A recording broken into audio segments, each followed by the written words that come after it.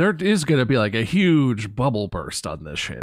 This is not a mind-blowing thought, and I'm sure lots of people are talking about this, and I'm just an idiot and haven't seen it, but the internet, the dot-com bubble, that's what it was called, right? Around the turn of the millennium, the dot-com bubble was a huge thing, and like, I think it's worth noting there is a separation between the technology that AI is and what it represents, the dangers that it poses, the issues that it's causing, the issues with what is possible because of computational limitations and environmental limitations, blah, blah, that crap. All of that is interesting, very sci-fi. Some of it's scary, some of it's concerning.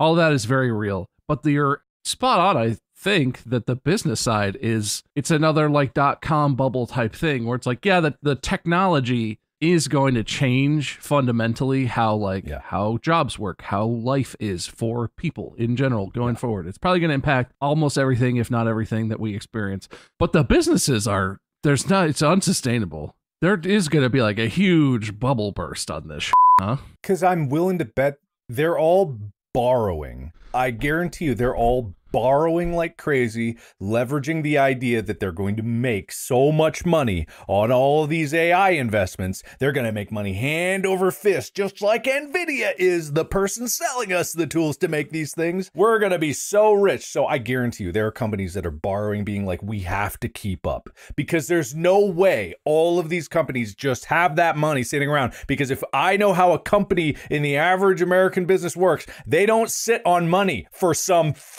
reason, unless you're Apple, and then they sit on like trillions of dollars. But companies don't do that. They borrow everything. And when they borrow things and it doesn't work out, it blows up. And so it's going to blow up.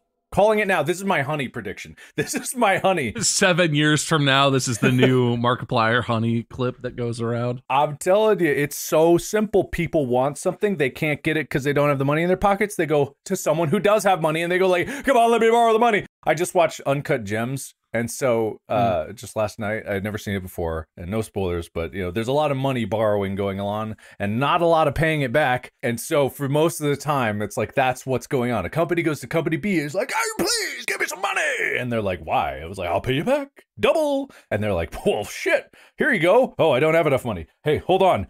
Come on, give me money. He's going to give me double. I'll give you double. And then it's a chain of doubling, and that's double the debt all the way down. And that's why money is infinite and everyone is wealthy. Thank you, Mark. Woohoo!